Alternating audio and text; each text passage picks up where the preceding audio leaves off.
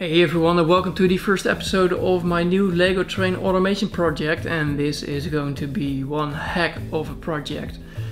I'm going to build an automated container terminal. Now the magnitude and complexity of this project will be the same as the coal terminal, so I expect that I will be working on this project for months to come. So that means a lot of work in progress episodes. But I hear you think like, yeah, well, that's nice and well, but in the meantime, don't we get anything from your main channel? No, I'm busy with a sort of small set of Lego animation series which contain a bit of stop motion, and while I'm building this container terminal, I will be uploading those animation videos to my main channel. So my fans don't have to wait for like 5 or 6 months before I upload something again. But that's something else. It's so the animation series aren't completely train related. Maybe you like them, maybe you're not. We'll just have to see. If you don't like them, it's fine as well. Then I won't do it again.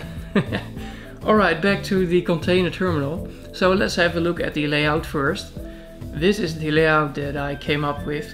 What you can see here are two cranes, crane 1 and 2, that unload and load the containers to the trains, and then the containers are transported by monorail to crane 3, where the containers will be placed in a container yard or something like that. I don't know yet.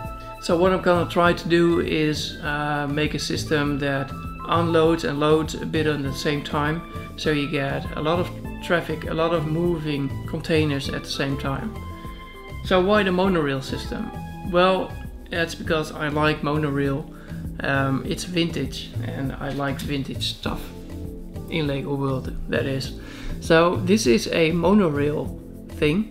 I'm gonna explain this since not everyone knows the monorail system. And when these two are in the middle like they are now, you make a passing monorail stop. This way you can start it or make it go in the other direction. And if you twist it around like that, then the same thing happens from the other side. So it goes in that direction or in that direction. Now the problem is that I need to motorize this to make it all automated. So that was the main challenge for the monorail, motorizing this and make sure that I can use it in my automated layout. So I tried different things. I tried pneumatics, I tried linear actuators to twist this around, but you need quite a lot of force to do it. And I used also normal motors, and in the end I could make it work, but it didn't work very well. I stumbled across a website on the internet. It's called 4D Bricks, and this is not a selling video because I bought stuff from them just in their Bricklink store, and they sell servo motors for monorail. So I thought, why not buying some of these servo motors instead of making a whole system by myself? So that's what I did. So they're on the way, and when they arrived, I'm gonna have a look if they work nicer with this system than a normal Lego motor does. So for now, we park the monorail issue until I've received the servo motors. And if it turns out that I cannot make it work properly, then I'll just skip the whole monorail system and I go to another system like conveyors or whatever. So for now, we pull this away. Now what you see here is a proof of concept of the gantry crane that I want to build. Don't look at the structure here. This is all temporary. It's just to get this to a certain height. That's it. I'm gonna need these parts for my Saturn V launch tower anyway, so alright. This system is a bit different than normal. A normal gantry crane uses strings to move a container up and down, and I thought like I can use strings, but it's a bit boring maybe, and I want to try something else. So that's why I developed this scissor lift system with which I can pull up the containers. I'm gonna demonstrate that in a second. So the main downside of this system is that it is a bit wobbly, as you can see. But as long as the table is steady, as long as the floor is steady, nothing will happen. It's wobbly because I had to use pins without friction, and that's why they give a bit of more mechanical play, and that's why it's a bit wobbly. So I'm gonna need to check it out in real life with a train to see if this actually works or not. So I'm gonna show you now how it works. I got this compressor here. I used it for my cold terminal, but it's getting a bit old, so it doesn't produce as much pressure as I would like. In the beginning, with the cold terminal, it produced about 40 psi, and that was also the set point for him to shut down until the pressure was dropped until, I don't know, 30 psi, something like that, and then the motor started again. But now it doesn't reach the 40 psi, so the motor continues to run. So that's just a little warning. I'm gonna turn it on now, and so you have the motor running continuously.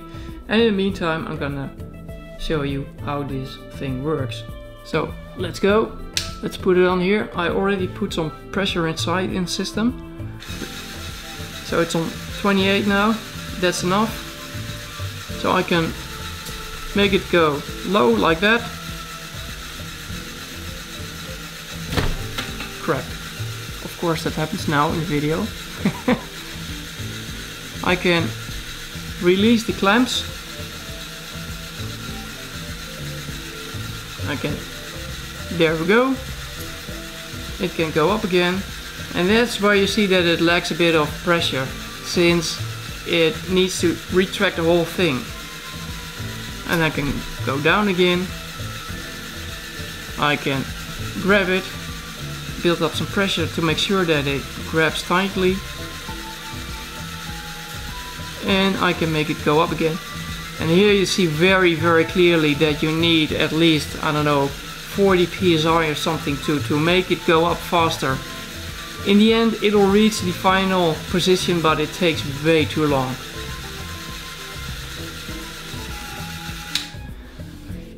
So that's where the new compressor comes in.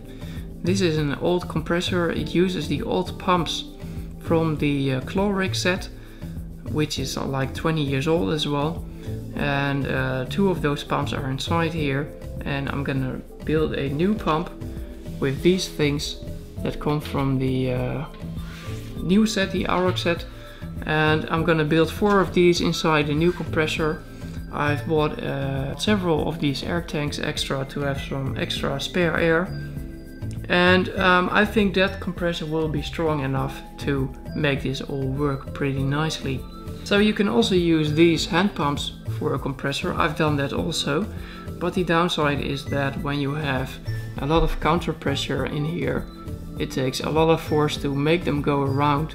You can use an XL motor for that, but the problem is that the XL motors will produce an electromagnetic pulse because of the force of this thing, and because of those spikes I get microcontroller errors like spontaneous resets, stuff like that. So that's why I don't want to use these for the compressor. So I'm gonna stick to these small ones.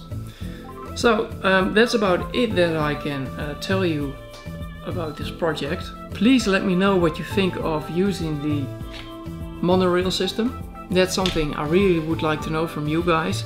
Do you think it's a good idea to use it or not?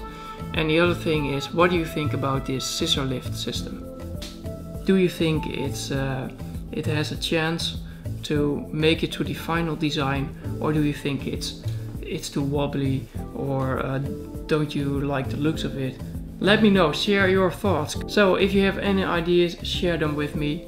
Do not comment yet on the speed of this crane, since this is an old compressor, and when the new compressor has arrived, has been built, I'm gonna show you once again how it works, and I hope it works better by then.